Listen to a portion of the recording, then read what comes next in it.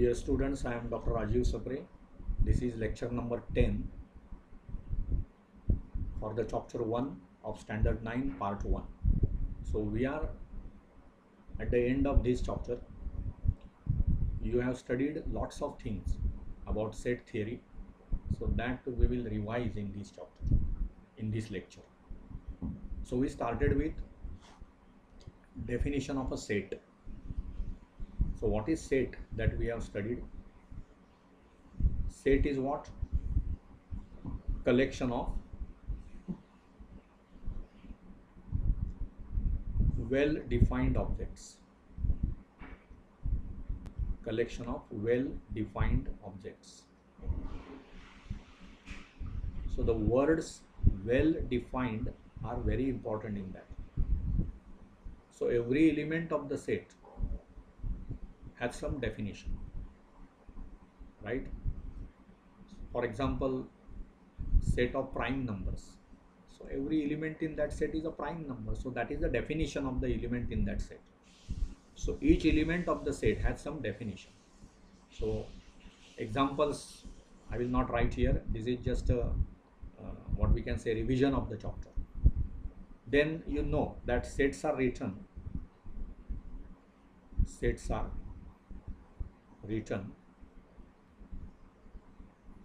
in capital letters.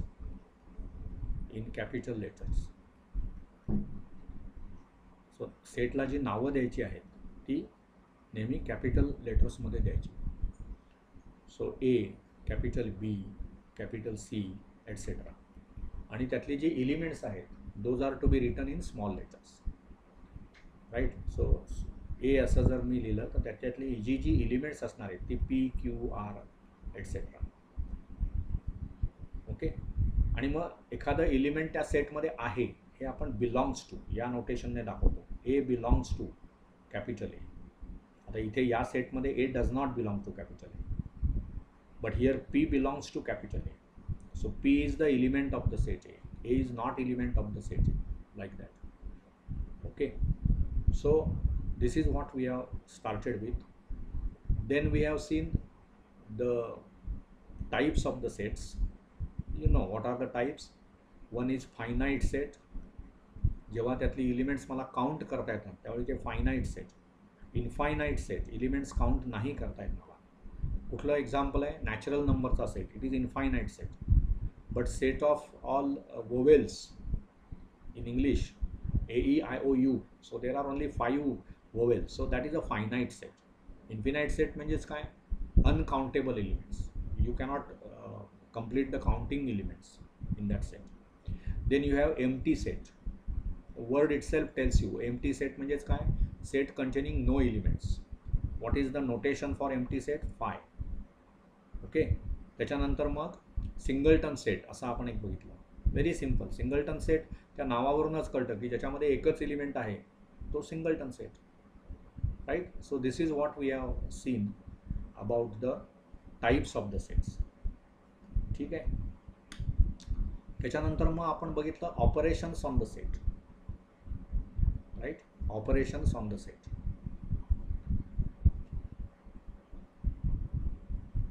What R operations on the set that you have studied? One is union,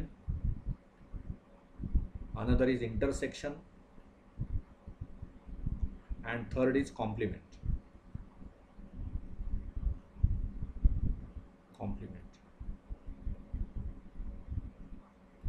What is union? Whenever you are given 2 sets or 3 sets or 4 sets, whatever, generally 2 sets will be given. Then union means combine the elements of A and B. दोघांमधली elements आपण एकत्र करतो आणि जी common आहेत ती एकदाच लिहितो. लक्षात घ्या. इंटरसेक्शन म्हणजे कॉमन एलिमेंट्स दोन्ही सेट्समध्ये आहेत ती एलिमेंट्स म्हणजे इंटरसेक्शन. आणि कॉम्प्लिमेंट म्हणजे ए मध्ये नसलेली एलिमेंट्स. बेसिकली कुठलाही सेट तुम्ही घेता त्यावेळी तिथे एक युनिव्हर्सल सेट असतो आणि एक हा त्याचा सबसेट असतो. हा सबसेट समजा. मग हा तुमचा ए असेल. Suppose this set is a. Then all this outside that set A, this is universal set. तर हे जे शेडेड पार्ट दिसतोय that is complement. A complement dash किंवा काही ऑथर्स त्याला ए आणि वर सी लिहितात. आपल्याला आपल्या पुस्तकामध्ये डॅश वापरला आहे तसा डॅश वापरा. But then A raise to C is also a notation. Complement, C म्हणजे कॉम्प्लिमेंट. कॉम्प्लिमेंटची स्पेलिंगची सुरुवात सी ने होते म्हणून ते सी लिहितात. नोटेशनमुळे कन्सेप्ट बदलत नाही. एमध्ये नसलेली एलिमेंट्स ही ए कॉम्प्लिमेंटमध्ये असतात.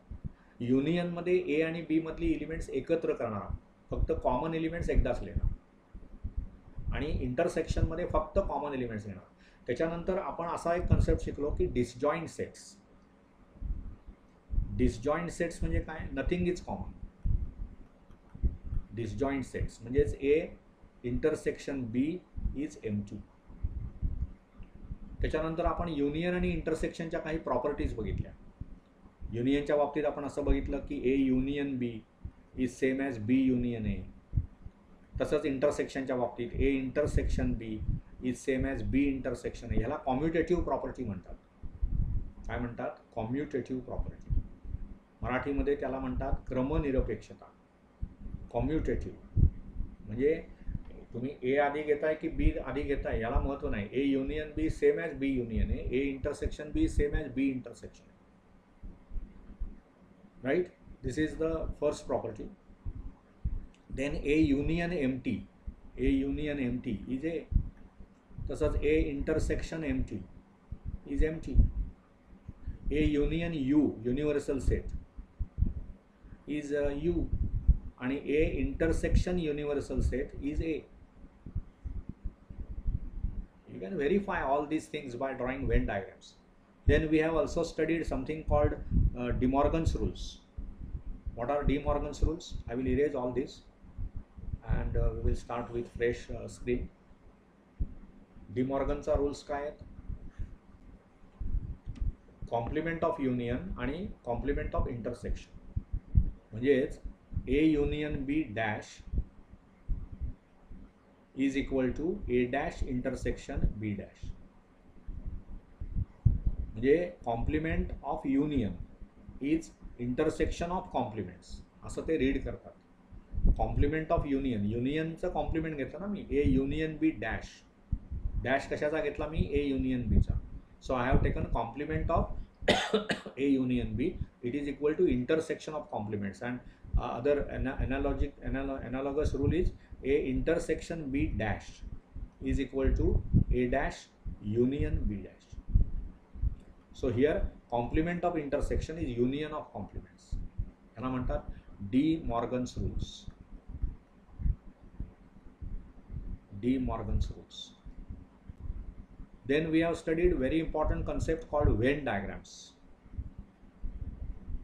Venn diagrams are useful to know the ideas pictorially. Venn diagrams, you know, some universal set. Universal set हा काय concept आहे त्याच्यामध्ये?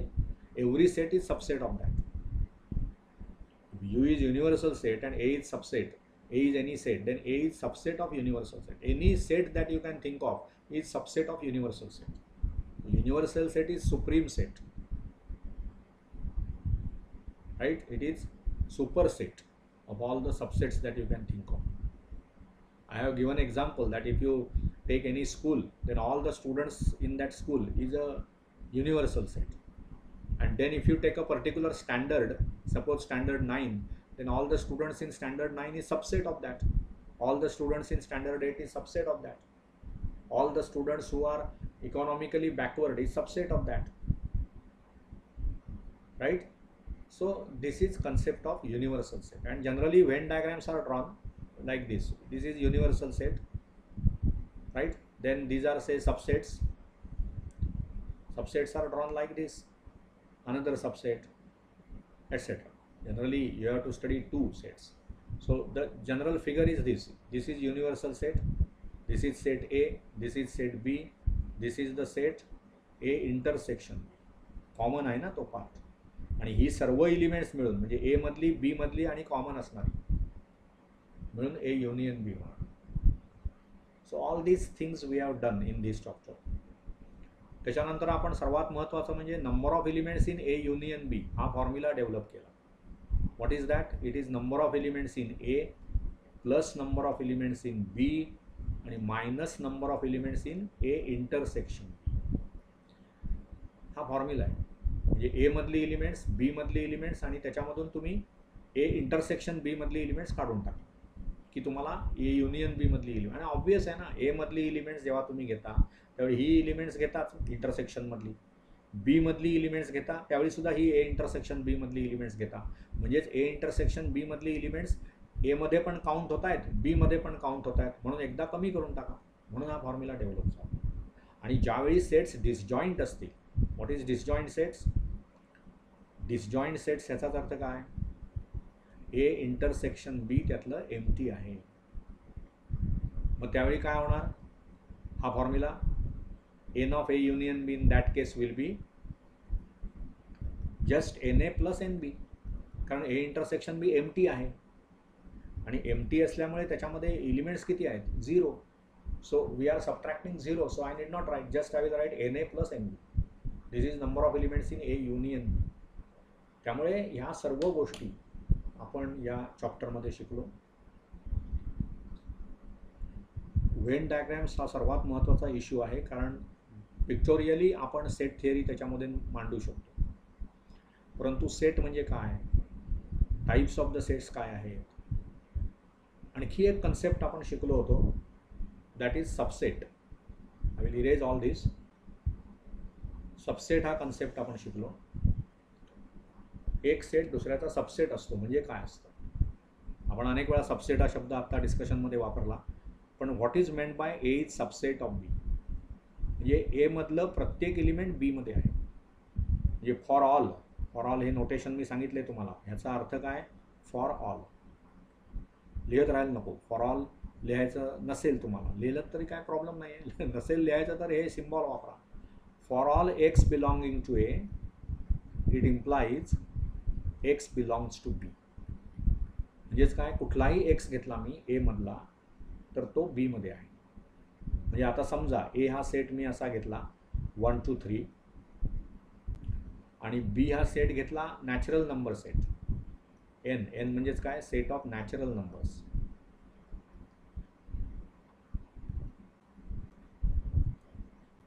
तर आपण काय म्हणणार बघा, हे 1 2 3 नॅचरल नंबरमध्ये आहेतच. So A is subset of बी. हे प्रॉपर सबसेट. दोन चिन्ह वापरतात, सबसेट ऑर इक्वल टू आणि हा प्रॉपर सबसेट. आता इथे प्रॉपर सबसेट आहे, तो इक्वॅलिटीचे काही चान्सेसच नाहीत त्याच्यामध्ये. त्यामुळे हा सेट ह्याचा प्रॉपर सबसेट आहे. कारण नॅचरल नंबरच्या सेटमध्ये 1 2 3 पेक्षा इतर कितीतरी अनेक infinitely many elements R there in an which are not in ए. त्यामुळे ए हा प्रॉपर सबसेट आहे बीचा. मग त्याच्यानंतर आपण शिकलो की what is meant y equal sets. Equal sets म्हणजे काय? ए हा बीचा सबसेट आहे आणि बी पण एचा सबसेट आहे. ए हा बीचा सबसेट आहे म्हणजे ए मधलं प्रत्येक एलिमेंट बी मध्ये आहे आणि इथे तुम्ही म्हणताय बी मधलं प्रत्येक एलिमेंट ए मध्ये आहे. हे कधी शक्य आहे? दोन्ही सेटमध्ये सेम एलिमेंट्स असतील तर. समजा ए हा सेट मी पी क्यू आर घेतला आणि बी हा सेट आर पी क्यू घेतला तर हे इक्वल सेट्स आहेत, कारण ए मधलं प्रत्येक एलिमेंट बी मध्ये आहे. नसेल त्याच ऑर्डर नाही, इथे पी क्यू आर आहे, इथे ए आर पी क्यू आहे, पण पी इथे आहे, क्यू पण इथे आहे, आर पण इथे आहे. So they are equal sets. तसंच बी मधलं प्रत्येक एलिमेंट ए मध्ये आहे. So these R equal sets. Equal sets ज्यावेळी असतात दोन, त्यावेळी काय असतं, दोन्ही सेट्समध्ये सेम नंबर ऑफ एलिमेंट्स असतील. Not only number of elements R same but the elements also R same. परंतु समजा सी हा सेट मी असा घेतला 1 2 3, तर मग काय झालं, याच्यामध्ये 3 एलिमेंट्स आहेत, ए मध्ये पण 3 एलिमेंट्स आहेत, पण ते इक्वल आहेत का सेट्स? नाही, कारण पी हा सी मध्ये नाहीच आहे. सी मध्ये 1 2 3 आहे, इकडे पी क्यू आर आहे, पण ह्या सेट्समधल्या ह्या सेट्सची कार्डिनॅलिटी सेम आहे. त्यामुळे आपण काय म्हणणार, A and C R equivalent sets. A and C R equivalent sets. Correct. So what is equal sets आणि what is equivalent sets? We have seen equal sets आणि इक्विव्हॅलंट सेट्स. तेव्हा ह्या सर्व चॅप्टरमध्ये जे जे काही आपण शिकलो ते मी इथे डिस्कस केलं. Right. Always make this as a habit की रिव्ह्यू घ्यायचा. आपण काय शिकलो या चॅप्टरमध्ये, मेन त्यातल्या डेफिनेशन्स काय आहेत, कुठल्या कन्सेप्ट्स आपण शिकलो, आणि ते एकदा मनात आपल्या फिक्स झालं की मग आपल्याला त्याच्यावरचे थिअरी जर चांगली तयार झाली तर मग आपल्याला त्याचं प्रॅक्टिकल करता येतं. इथे प्रॅक्टिकल मॅथमॅटिक्समध्ये प्रॅक्टिकल म्हणजेच काय, solving problems from your exercises. So that can be done properly whenever you are strong in the theory. That is why I give importance to whatever is taught in that chapter. All the theory we must discuss. आपल्या मनामध्ये ते सर्व पुन्हा पुन्हा आपण ते बघायचं. Definitions काय आहेत बघायच्या, मेथड्स काय आहेत बघायच्या, फॉर्म्युले काय आहेत बघायचे, त्याचं एकत्रीकरण करायचं. 9वीच्या स्टुडंट्सनी हे करायला हरकत नाही. पहिलाच चॅप्टर मी शिकवतोय, त्यामुळे तुम्हाला असं मी सांगेन की एक वही करा तयार, त्याच्यामध्ये सर्व फॉर्म्युले एकत्र करा, सर्व थिअरमच्या स्टेटमेंट्स एकत्र करा. त्याच्यामध्ये कुठलेही प्रॉब्लेम सॉल्व्ह करू नका, पण ही थिअरीची नोटबुक तुमची तयार होईल. That will help you. Consolidation आपण शिकलेल्या गोष्टींचं करणं मधून हे सर्वात महत्त्वाचं आहे. So not only I will teach mathematics, but I will also tail you different ideas of study, how you can study effectively. That is important. कमीत कमी अभ्यास करून जास्तीत जास्त मला कसे मार्क मिळवता येतील हे बघायला पाहिजे. त्यासाठी काही आयडियाज आपण डेव्हलप केल्या पाहिजे. Consolidation of results, consolidation of the फॉर्म्युले, this is very very important. So devote one notebook for that, where you will write all the फॉर्म्युले chapter wise and all the theorems, statements of the theorems chapter wise. Then it will help you. Okay, so this is what I have to tell you about chapter 1. I hope you understood all the 10 lectures. Okay, have a nice day. Again, at the end, I appeal all of you to subscribe my channel Maths Made Easy by Dr. Rajiv Sapre and take advantage of all these lectures. Thank you again. Bye.